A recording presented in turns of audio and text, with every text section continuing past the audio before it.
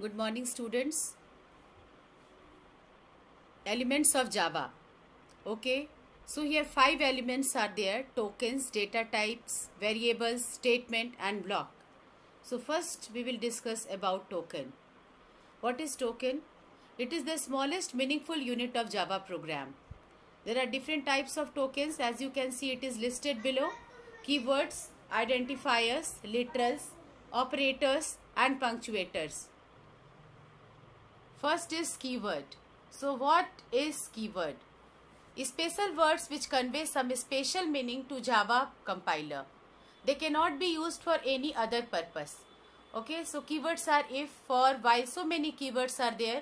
So these keywords are the special symbol which has special meaning and we cannot use it as a variable anywhere. Okay, note, are written in only small alphabets. So to recognize it, you can understand that it is only written in small alphabets. Java is a case sensitive language. Meaning of this, here if you write anything, any letter in capital or small, it will vary. Capital letter will be treated as different character and a small letter will be treated as the different character. So first is keyword. Then what is second one? Second is identifier. Identifier. The user-defined names used inside a program are known as identifiers. Example: variable names, method names, class name. Children, you have used variables in class 7. Okay, so variable is one of the example of identifier. Here you will find some rules we have to keep in mind for naming the identifier. These rules are as follows. Keywords cannot be used, means you cannot write keyword, any keyword. Example, for.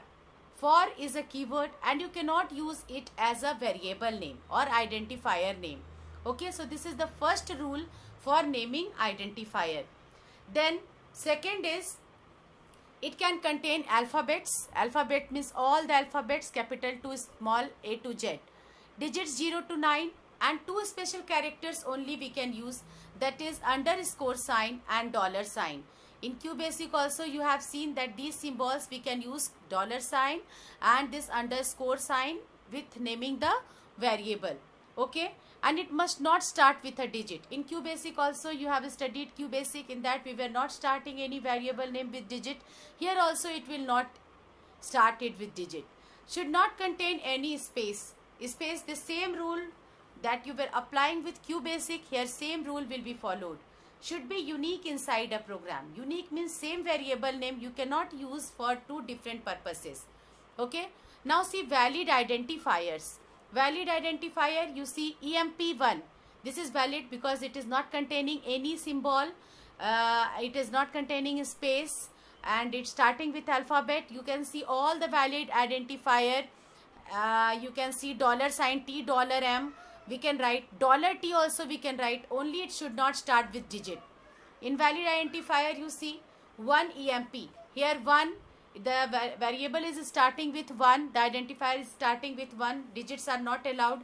Then @ sign is not allowed. Then name is space EMP, here space is not allowed. And then for is a keyword which is not allowed. Second is literal. Literal also children you have studied in QBasic. Only 2 kinds of literals you have studied in QBasic children. Number 1 was variable, number 1 was numeric constant and number 2 was string constant. So here numeric constant you can see that is 49 and string constant you are seeing Rita and A. In QBasic you were using only one string constant, but here little different it is.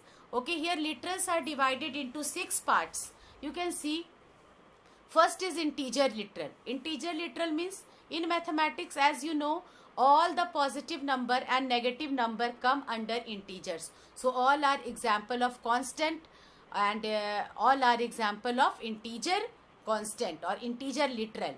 Okay, and you see real literal.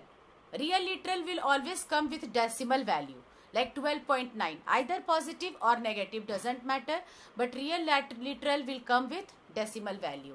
So here different kind of literals are there. Total 6 you are watching. Among it numeric literals are integer and real literal. And then 2 literal which is not numeric but and that is that you have studied in Q basic, string constant. But here string is not only string constant. Here again string is divided into two. That is, one is character literal. If we want to use single character, as you can see in the example, we will use character literal.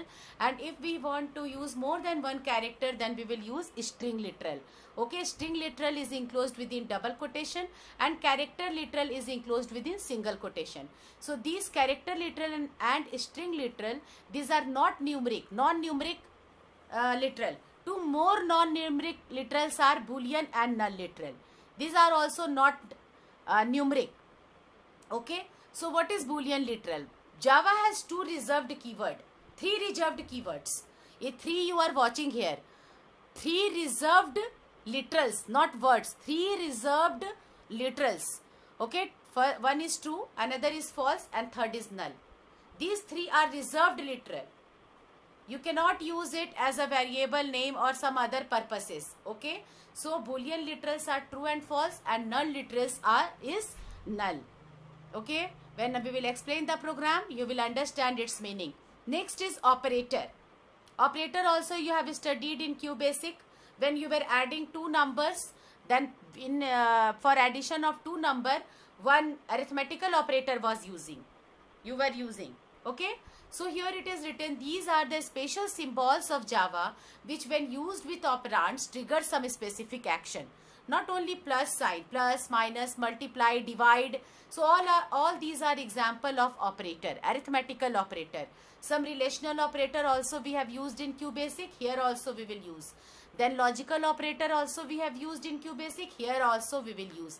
So many operators are there.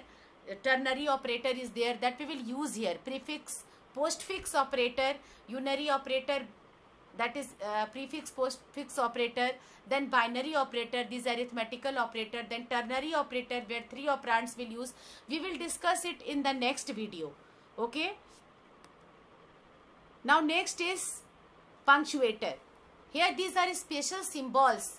If we have to separate some different parts of the program, we will use this special symbol. We will use comma, we will use semicolon, colon, curly bracket like this. Okay, so punctuator use we will teach you while teaching the programming structure. Okay, so I hope you have understood these elements, and one by one all element will be discussed in coming classes. Like operators we will discuss in detail, like data type we will discuss in detail. Okay children, okay, I hope you have understood this. Thank you so much children.